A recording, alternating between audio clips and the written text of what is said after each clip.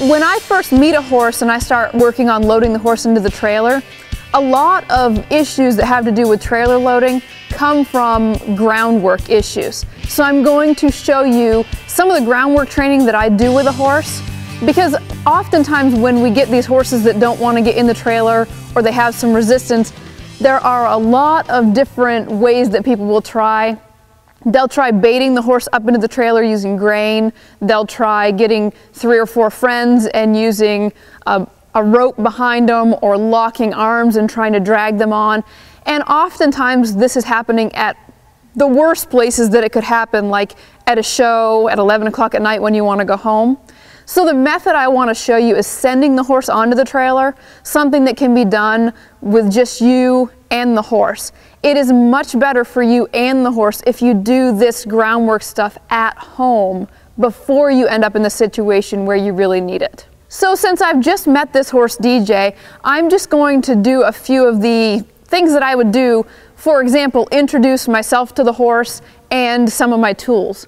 So I'm just going to walk up here, and the big part of working with these horses is being able to read their body language. So as I'm watching this horse, I'm standing here and I'm looking at the whole horse and I'm thinking, does the horse look excited, nervous, focused on me?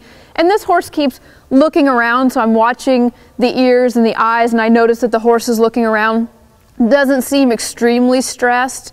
The horse is paying a little bit of attention to me. If I move around like that, you see that ear, this left ear, you see that left ear move. As I move backwards, that horse followed me. So the horse is staying aware of my body language. And then, because this is going to be a tool that I'm going to use while I'm training the horse, I'm going to make sure that the horse is okay with this. A lot of times people will tell me that their horses are afraid of whips, or this tool is called a stick and string. And a lot of times the horses are fearful of that because these tools are only used to motivate the horse to move, which can a lot of times just look like smacking them. So we want to make sure that these tools can also mean other things to the horses. So for example, I can scratch that horse, and again, we're reading the body language. The horse is going, "Who are you? That feels pretty good." And so we're watching, we're trying to learn to read this horse's body language. And so we watched this horse loading earlier, and we saw the body language where the horse was braced and leaning backwards. And so we want to watch this. Even right now, I'm reading this horse's body language. I'm over here and I'm working. This horse is telling me it's very comfortable with me because it actually put its head down and moved over, which is a bit of disinterest actually. It's sort of a little bit like, hey, I'm comfortable with you, but I don't have to pay attention to you. These are just things that I'm noting about this horse. The horse doesn't seem unusually bothered by this. While I'm using this tool, it's a great place to reach up underneath near the sheath or the udders, because if I don't know this horse, which I don't, I want to know if there's any ouchy spots. I'm going to do this on both sides of the horse.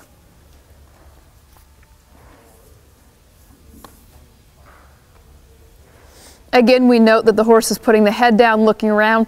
Nothing that I would be stressed about, but again, it just shows me that this horse is actually fairly comfortable. If this horse were dancing around, or if this horse were trying to wheel around, and even if it was trying to stay facing me, it would show me a lot more nervousness.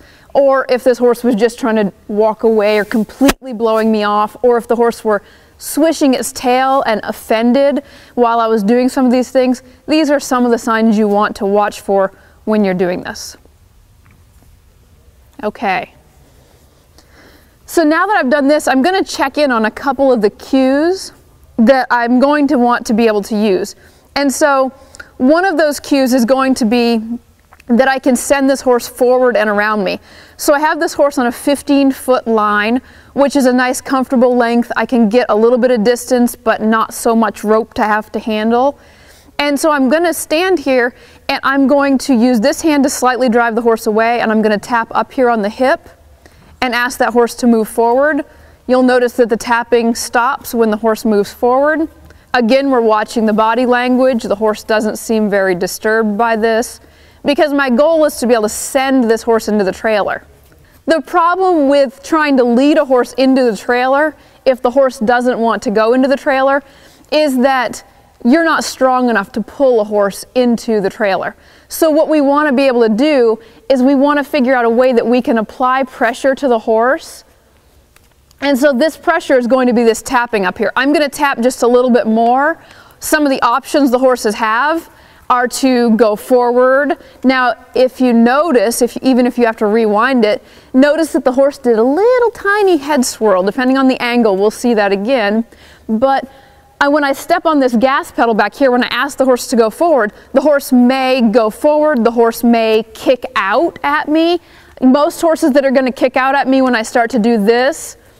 Now, did you see just a little bit more of the tail, a little bit more of the head?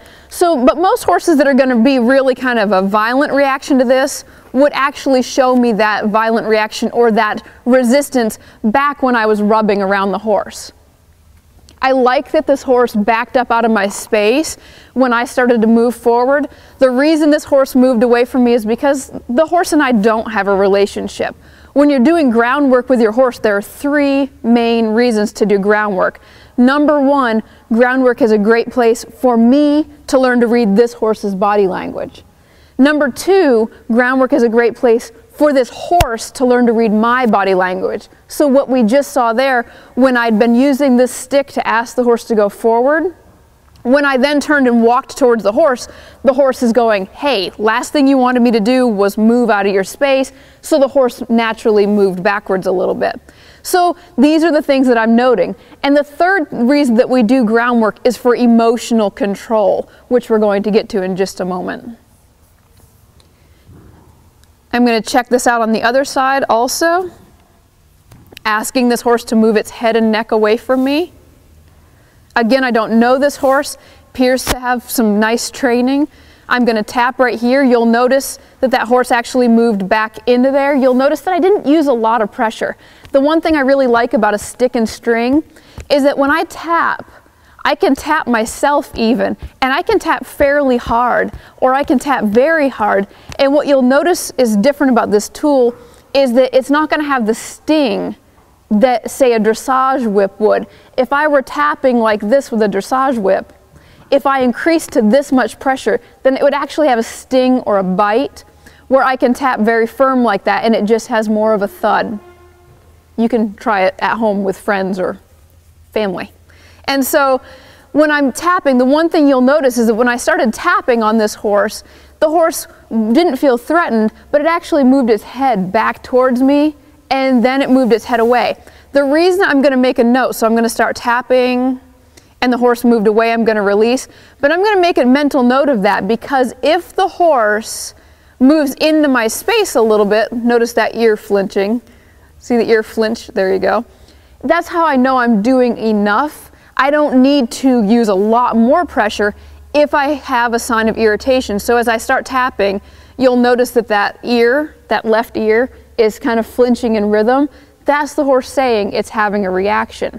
Now what I'd like to be able to do is get the horse to move its front end off from a cue like that. And the reason I'm going to need that is because if I send the horse up, I don't want this horse to think running over me is an option. Because when they go up to the trailer, if I send them up, some of the most common things that they'll try to do are to go out around the right side of the trailer, or run over me going to the left side of the trailer, or run backwards. And the last one I want them to do is run me over. I would rather have them try to go around the trailer or go backwards, preferably going on the trailer, but I do not want me to be an option of being run over. I don't want that to be something the horse considers. So I want to double check this. So I'm going to tap a little bit more. Moving the front end is being able to move the head just a little bit. So I move the head just a little bit, and then I wait, and then I'm going to repeat. Tap, tap, tapping just the air, tapping. We notice the ear, we notice the head move, and that's enough of a reward. I can step into the space, tap again. This is this horse learning to read my body language. I'm going to talk about loading the horse into the trailer, and we're going to walk up to the trailer here, and I'm going to stand over here, and we're going to call this 9 o'clock. So I'm going to stand over here at 9 o'clock, and my goal is to send the horse up into the trailer, which is going to be 12 o'clock. And so I'm going to read this horse's body language. I'm going to watch and see this horse sniffing the trailer, looking at me. I'm going to start to use some of those cues that I've brushed up on out here. So I noticed that I picked up my hand to ask that horse to move, and the horse moved backwards.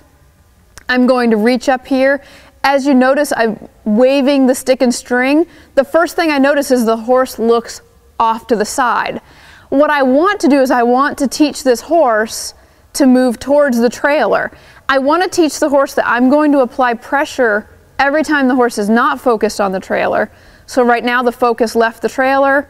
I pick up the stick and string. If the focus goes onto the trailer, the horse is going to get a reward. Now the focus, if it comes back to me, would seem like it might be a good thing, but I don't want the horse focused on me. I want to be sending the horse into the trailer. You notice that one little step backwards? The purpose of my left hand is to keep the horse from coming into my space. So if I've done my